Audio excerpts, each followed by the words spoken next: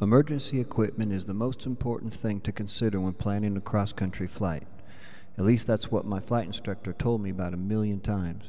Bring food and water, the short English bloke would say. So I did. Or my mom made me, I should say. If the 150 Cessna was any bigger, she would have insisted I bring a tent. My mom had packed me enough provisions for a 2-week safari. That's the kind of things mothers do when they worry. I'd been looking forward to this trip for a long time. Ever since I started flying, I couldn't wait till the day when I accomplished my solo cross-country flight. It's one of the requirements a student pilot has to accomplish before receiving his private pilot's license. I wanted to make sure everything was just perfect, so I picked Amboseli as my first stop and Magadi as my second. Why did I pick these destinations for stopping points for the flight, you might ask? Well, first of all, Amboseli is a national state park here in Kenya, Africa, and is located at the base of Mount Kilimanjaro. At 19,430 feet, this is the largest mountain in East Africa, therefore an easy target to point my airplane towards. Secondly, Magadi is located on a peninsula that extends into Lake Magadi, another easy target to locate, so therefore I can't miss. Two obvious landmarks to spot from the air. With this in mind, I arrived at Wilson Airport around 8 in the morning. By 10 o'clock, I had filed my flight plan, completed the groundwork, packed the airplane, and finished my pre-flight. I started the engine.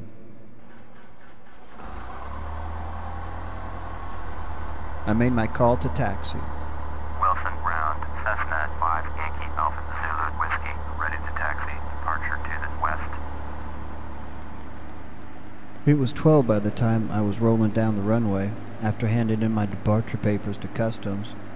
It is important to give them your departure and arrival information to let them know that you have left and arrived safely. One must do this or they start a search and rescue operation. I climbed to the downwind leg of the runway and made my departure call. Nairobi approach, this is Cessna 5 Yankee Alpha Zulu Whiskey, 1 mile west of Wilson southbound, 6,500 feet.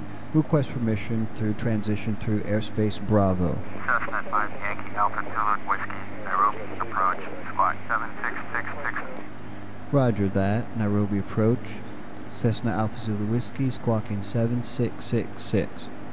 Cessna Alpha Zulu Whiskey, radar contact 2 miles west at Wilson, 6,500, cleared through the Bravo airspace. I put the microphone down, but decided to monitor Nairobi Center just for safety and hear a familiar voice.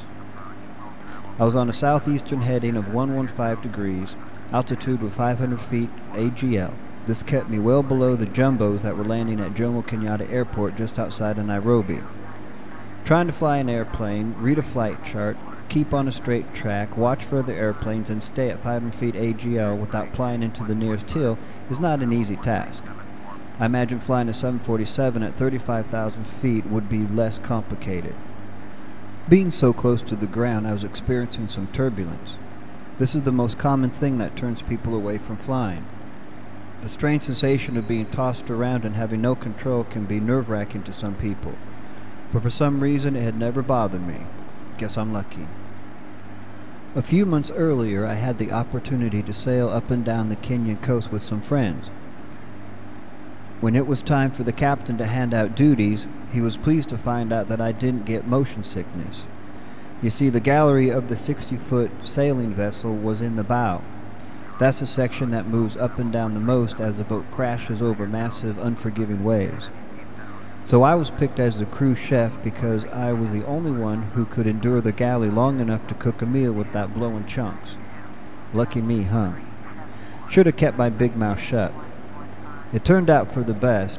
You see, I didn't know anything about sailing boats, so the captain figured it was the best place for me, for the safety of the crew and all.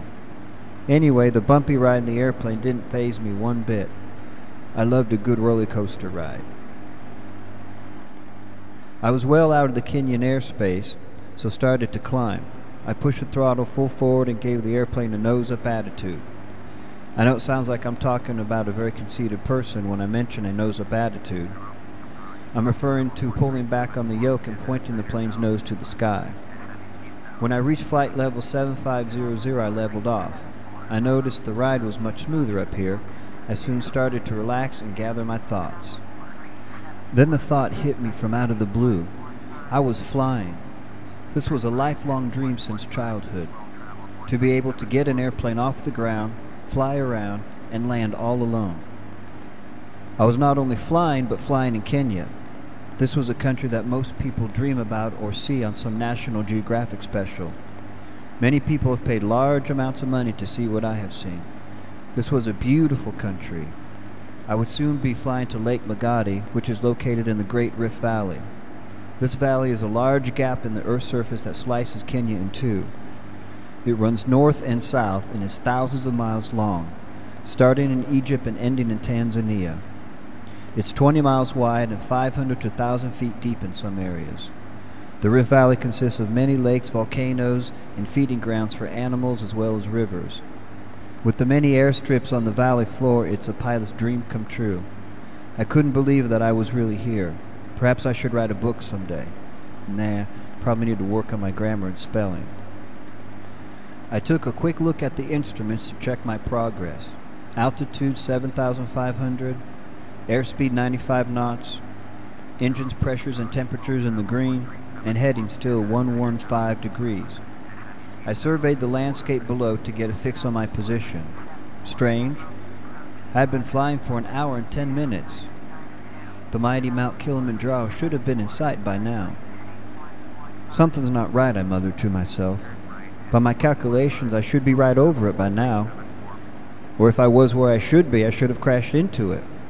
I checked in all directions, even behind me in case I might have passed it while daydreaming. I saw nothing. I got a bad feeling about this, I said out loud. I picked up the flight log from the seat next to me and rechecked my flight plan.